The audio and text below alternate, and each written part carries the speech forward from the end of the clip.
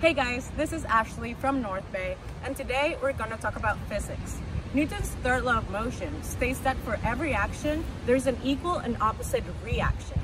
This means that in every interaction between two objects, there are a pair of opposite forces acting on each object at the same time. For example, let's think about what happens when I drop this bouncy ball on the floor.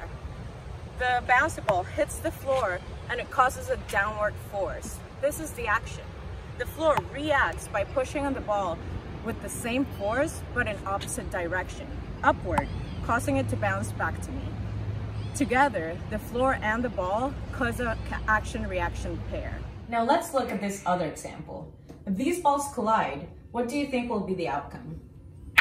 Exactly. They both move backwards because of the equal and opposite forces that they apply to each other. This only happens because both objects have the same mass. However, we have to consider that inanimate objects like a wall also generate force.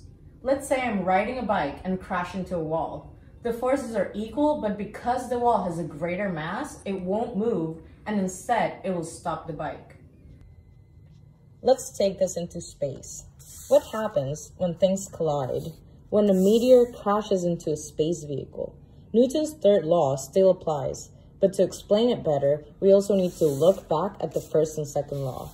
The first law states that every object will remain at rest or in constant motion in a straight line unless another force acts upon the object.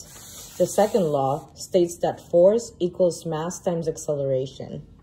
The space vehicle is in uniform motion, and when hit by a meteor, depending on the size, they both change directions, but the acceleration is different on each object. This reminds me of action. Everything will stay the same unless we take action and change things. Be the moving force that inspires a positive change in your life and in others. I challenge you to start taking action today. This is Ashley from NorthBay. Be kind, and I'll see you next time.